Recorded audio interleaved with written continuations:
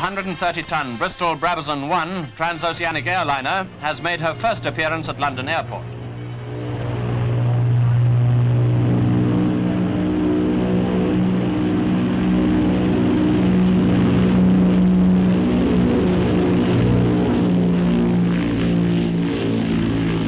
Flown by test pilot Bill Pegg, the great aircraft is reported to have taken very kindly to Heathrow and its fine runways, taking off and landing a number of times before an audience that was really thrilled.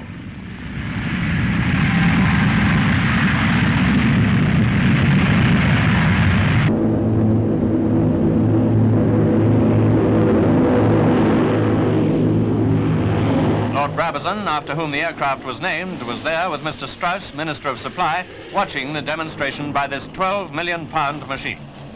It must have proved an astonishing sight, too, for that pioneer of aviation, Mr. Graham White. Mr. Attlee did not fly in her, as she'd not been passed for passengers.